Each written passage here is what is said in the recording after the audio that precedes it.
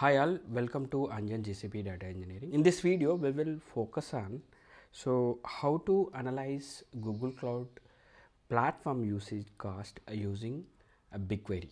Okay, so as a Google Cloud platform user, everybody is interested to know their usage cost, right? So in this video, we will focus on this particular use case where we'll try to examine different ways to export billing data, right, into BigQuery using different methods, and using SQL we'll try to analyze the data, and also if time permits we'll also try to see, right, how this Looker Studio, so earlier it was like Data Studio, now they are calling it as a Looker Studio, to build some dashboards and reports for better visualization, right? And we do have a extensive documentation available in the Google Cloud platform official documentation.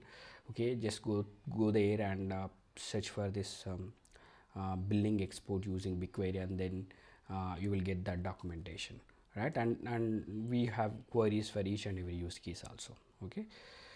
Okay, coming to the demo. So in the demo we'll try to focus on this section first, and if we go to that billing that API, right, so on the Google Cloud platform, right, there we have an option to export the data directly into the BigQuery, right, and also there is another method to do that, that is we can also use BigQuery transfer service, so where this particular billing data will be act as a source, and then using the transfer service will export the data into a BigQuery data set. Okay, so using SQL you will analyze the data, and for better visualization we'll try to leverage Looker Studio, right. Then yeah, we'll conclude this demo. So here click on product overview section, right. Here if you see there is a tab called billing, right, so click on that. So this will take you to that billing module. So now here if you go to the this tab, right, left side tab, so here you can see this option, billing export. Okay, so just click on that, then so you can see all these options. Right now I don't have any export enabled, right, so if you set up that export configuration over here, it is a simple configuration to do that, so you don't have to spend too much time. So then data will be exported into a specified BigQuery data set. Okay, so but not immediately, it will take some time. So for the demo purpose I have already done that, right. So in this data set I have already exported the data using the same method.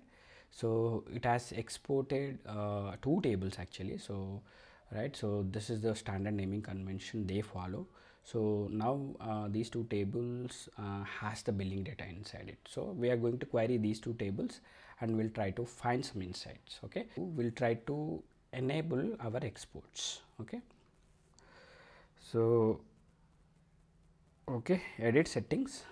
Okay, just it will ask you, okay, the data set to provide, right. So I've already exported data to analysis, right, for our demo purpose, but for this demo let me select a different data set. Okay, just click on save. So right, so this is one part, right. So this will basically try to export very basic data, right, and if you want in detail data like service wise, right, and then there is one more option to export the detailed usage cost. This is standard usage cost, this is detailed usage cost.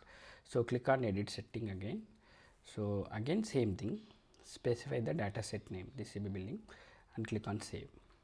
Okay, so that it will export these two tables, one is standard, right, and the other one is the detail, and there is one more data is also available. So you can also enable that, but for our analysis purpose what I feel, these two tables are more than enough, so we will focus on these two tables only. If you are interested you can explore this. Okay, right, now it has been enabled. So what it will do, go to BigQuery again. So it will export the data into this data set as per the documentation, right. So they have clearly mentioned it will take 48 hours for some tables, 24 hours for some tables, right, few hours for some tables. Okay, so we'll have to wait till that time. That's why I've already exported this data into a different data set. So these two tables look like this. So one is the standard data and another one is, this is the standard and this is the resource wise, that means detailed data. First of all, this is our standard table, right, that is right, it will have all the details, right. So we'll try to examine the plain data, right, like what is the invoice month and what is the service, right, and also start time, end time of the service, right, and also location, cost, currency, usage and everything, and also amount. Okay, so what is the actual amount and what is the credit amount. Credit means if you have any off, they will credit that amount back to your account. Okay, so those are called credits, right. It can be anything. There are so many promotion programs going on, so for each of that program they will credit this amount back to your account. Okay, so now just examine this query and execute it, and let's see how it look like. This is from the standard table. Okay, you can see this is the invoice month and service. Okay, so I have different services: compute engine, cloud storage, right. There are 4413 rows. You can see, examine all this. So when that service start time, when is that service end time, and name of the project. Okay, and region, and then cost.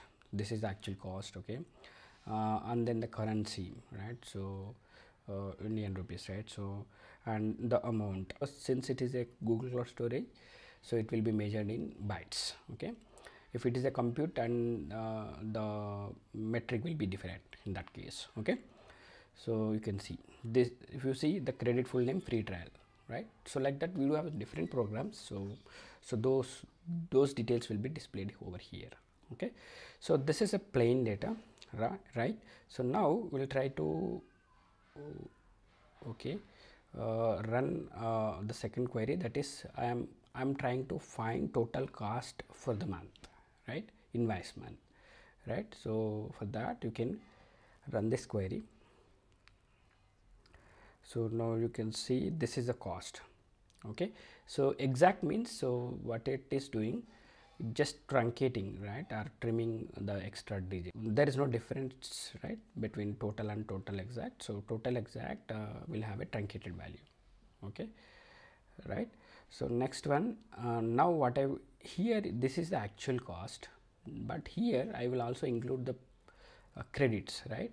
So that means you have to sum up the credits with the actual amount, so that you will get the exact cost, right, incurred to your account. Okay, per invoice month. Okay, now you can see this is the exact value. Okay, the next thing, right, so here, so I would like to see this cost based on the service. Okay, group by service. So this is without credits. So now you can see, so this is a service.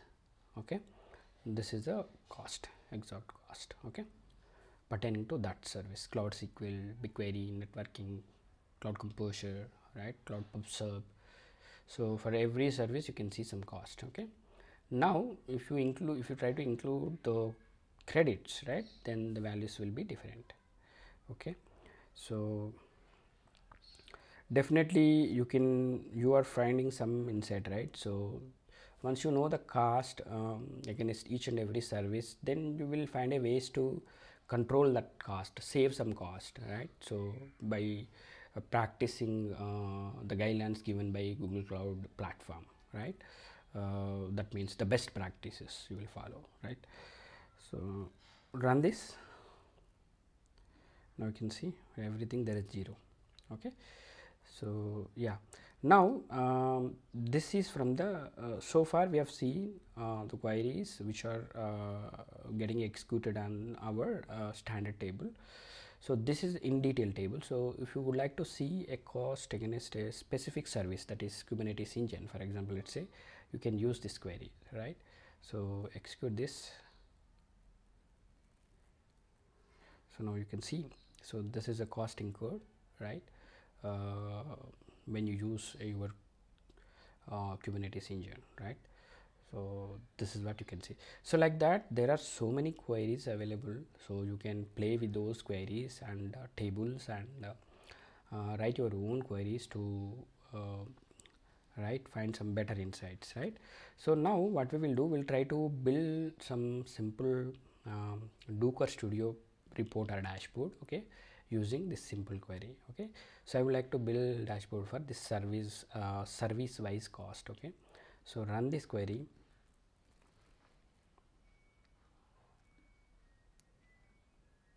Okay, so here and click on explore data, and here you will get three options: explore with sheets, explore with Looker Studio, explore with Collab Notebook. So let us use this Looker Studio now. Okay, so initially it will just get the data whatever it you have over here displayed over here, so you will get the data. So it will just show that data in default dashboards, right. So what we will do, we'll try to change the dimensions and metrics so that you will see some good insights, right. So here what I'll do for dimensions, what I can select, I will select service. Okay, and okay, for metric, right, so let me select the cost, so that is total exact. Okay, so now you can see, if you here also it is now getting it is displaying total record counts per invoice month. So we have to change that, right. So go to metric, instead of record count just select total exact. Okay, that's it. So you can see for the month of January 2023, so this is the total cost, and here we have different option to display your data, right. So based on your convenient and your requirement, you can use the type of charts, whether it can be a bar chart or pie chart. So right, and there are so many options available, just explore this as well. You can see service wise, okay, uh, cost over here. Okay, so cloud SQL, networking, compute engine, like that we have different services. You can see here this is overall count per invoice month. Okay, so now save and publish. Okay, okay, see this is how it look like. So you can change the name of the report, it's up to you, right. So this is how it look like. Okay, so this is simple bar chart and this is overall count. So I hope it will help you, so you can explore this option as well. Okay, so like this you can export the data from, right, billing account to a BigQuery dataset and analyze the data using SQL and as well your data studio. Okay, and also I told you you can export the data using BigQuery data transfer service as well. But what is happening, right, I've tried that already, but the problem is I've waited for 2 to 3 days, so I don't see any data, right. So this is the data set I mentioned as a target data set for my transfer, but I don't see any data, right. But anyway, I would like to show that how you can do that, right. So, and by the way, what is the BigQuery transfer and everything, I have a video on that in our channel already. So go there and type like BigQuery transfer service and just go through that video. You will get a good idea. Okay, so here what you can do,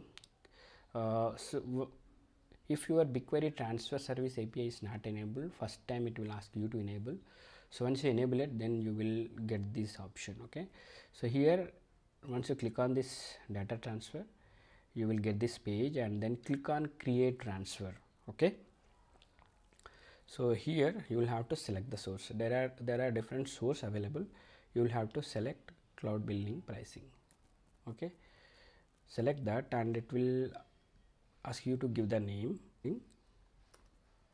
Okay, now it will ask you to, even because this is a schedule query kind of thing, right. So you will have to mention the schedule as well, right. Daily ones or weekly ones, right. So based on your requirement, maybe I would prefer weekly ones, and it will ask you to select the days as well. Maybe as per your convenient or your requirement, you can select the days. For destination setting, this is very important. You will have to mention the destination data set in the BigQuery. So, and then billing accounts, if you want this data to be exported from only specific billing account, you can mention that billing account name. So if you want this data from all the billing accounts, you don't have to mention anything. So I didn't mention anything. So since I have only one billing account, okay. So click on save. Now it will save this configuration, data transfer configuration, and it should ideally export the data into your specified data set. So it will take some time, but it should export. So this is one more way to export the data, right, that is billing data into BigQuery. Hope it is clear, okay, and this will help you. Okay, so that's it for this video. We will meet in the next video. Okay, thank you.